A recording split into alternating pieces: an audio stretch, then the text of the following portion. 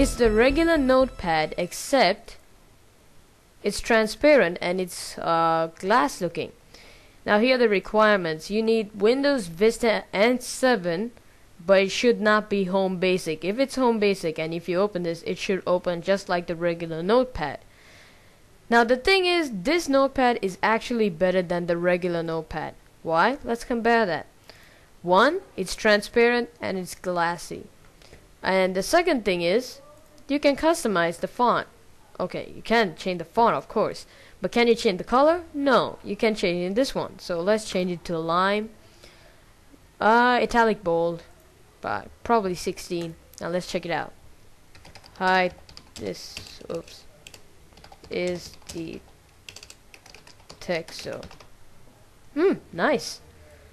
And you can even insert the date and the time. You can even insert a symbol, any symbol you want, which is in a particular font. So let's pick the one I use. And here are all the symbols in here. So, ooh, that's nice. Apple. So we had to copy that. And once we're done, paste. Oh, appears that doesn't work. Oh, it's there. Just need to change the font to probably green. Okay, that's just weird. But at least you can sort of add a symbol.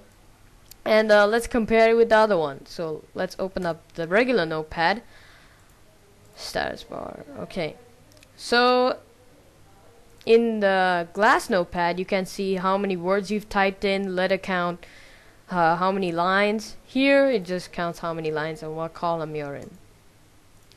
And this one is transparent. That's not transparent. You can customize the color of the font and align the text. Here you can't. Just change the font color.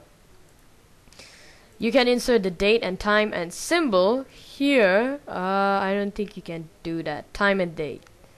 You can't add a symbol, that's all. So I really prefer the glass notepad because it really looks cool. It's much more useful. But it does react a little slow once you're resizing the window, but who the hell cares? It's really cool. I recommend getting it. The link will be in the description. So if anyone's interested, you can get it. So thanks for watching. Hope you enjoyed the video. If you did, why don't you subscribe for more. So have a great day.